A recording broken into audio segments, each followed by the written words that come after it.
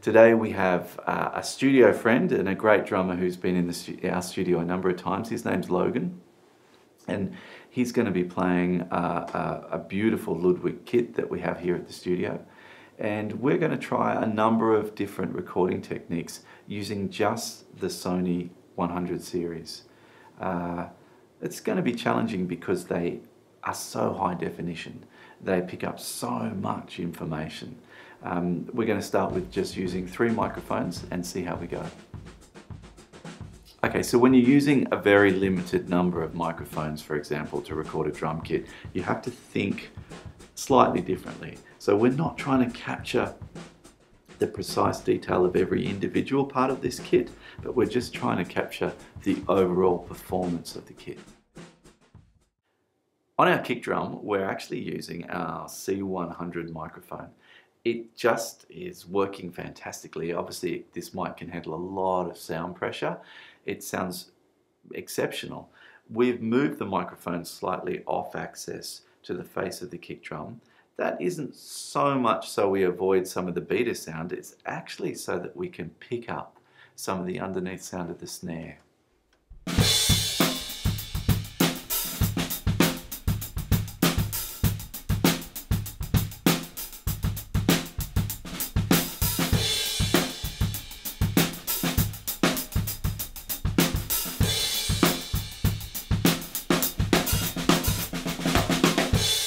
So directly above the snare, we've placed our Sony cardioid microphone.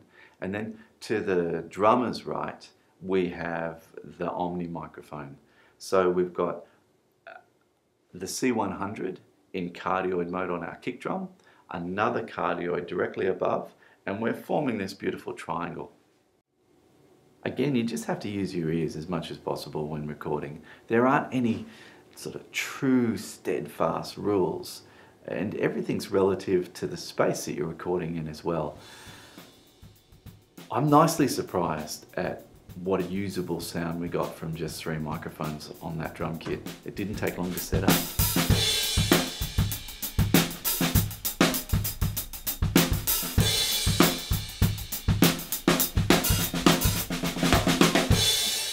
This 3 microphone technique's not a new technique, it's just our take on it using these Sony microphones. Incredibly happy with how it came out, and it's a very usable sound without a doubt. We're now going to try augmenting those 3 mics to 4. That'll give us a pair of overhead microphones, a bigger stereo image rather than just a mono sound. And let's have a listen to what it sounds like.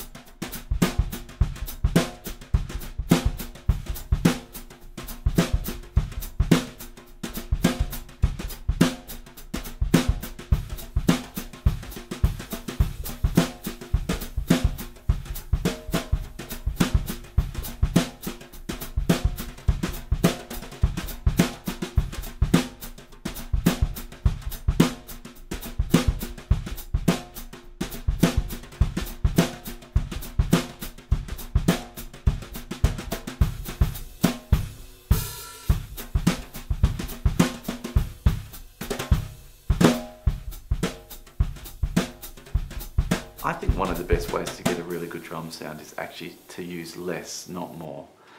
So using a 4 mic technique where we have 2 cardioid microphones as our stereo overheads, a cardioid on the snare and our C100 on the kick drum. We're only using 4 channels, 4 mics. We've got a beautiful stereo overhead image of the kit. We've got a very centered snare sound, and we've got, not particularly isolated, but a beautiful rich kick sound.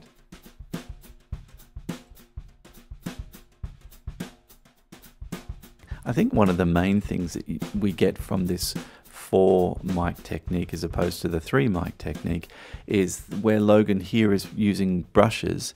There's a lot of little ghost hits and a lot more intricate and fine detail, and we would possibly miss a lot of that if we use just a 3 mic technique. I think for most of my post-production work, or when I'm recording a drum kit, especially in a rock style or in a jazz style, I'd use a stereo pair of overheads.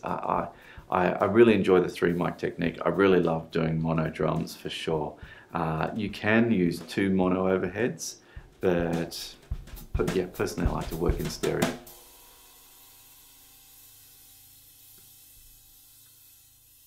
Drum kits are rarely just recorded on their own. They're generally part of a larger piece of music, especially in modern Western music. So how we go about recording them and why we record them is relative to the sound that they're going to be placed in. Let's have a listen to our 3 drum mic technique in an ensemble setting.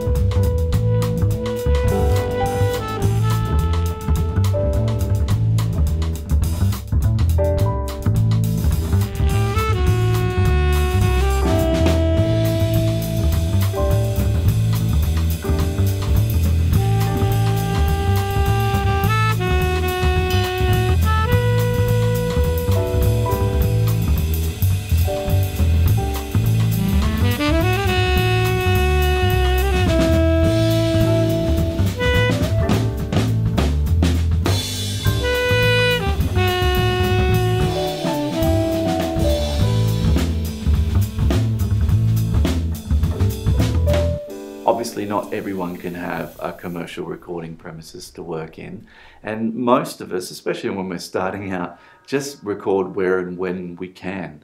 So what we've done is we've set up the drum kit just in an empty room in a standard house, just anywhere, and we're just going to see how the Sony microphones perform in that situation. So we're using our C100 as our kick drum mic for this 3 mic setup. This is a sensational mic, and all of these 3 microphones have Sony's anti-vibrational technology inside of them, which is just great for loud sound sources like drum kits. We have our microphone off access slightly to the sound source of the kick drum, and we're also using it to access and pick up some of the underneath of our snare. We've got a cardioid microphone directly above the center part of the snare, which is where Eddie, our drummer, is playing it. And we've also got an Omni microphone capturing the presence and the overall soundscape of the kit. They're precisely 100 centimeters away from the source of the snare.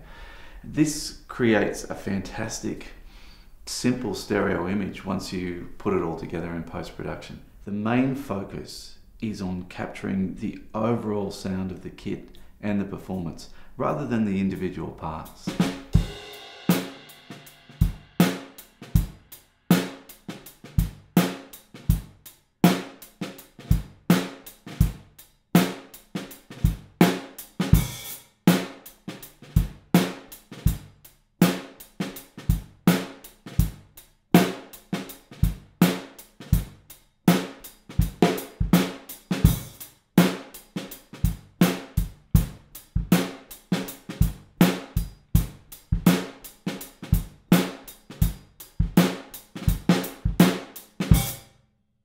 Right, well, firstly we've got to thank Eddie, our boom operator in this series, for stepping in and playing the drums for us. Excellent work. Very nicely surprised at the detail, at the quality of the recordings. Obviously, you can download the files at the end of the video, but really, really nicely surprised that in an untreated, normal, empty room in a house, we could still get a very, very usable drum sound. Most of us who've done any sort of recording are very aware that you would use a specific type of microphone sometimes to, say, record the kick drum, or you might use another type of classic microphone on a snare. And we've just used the new Sony 100 series exclusively on the drum kit, and I have to say that we're very impressed. It sounds fantastic.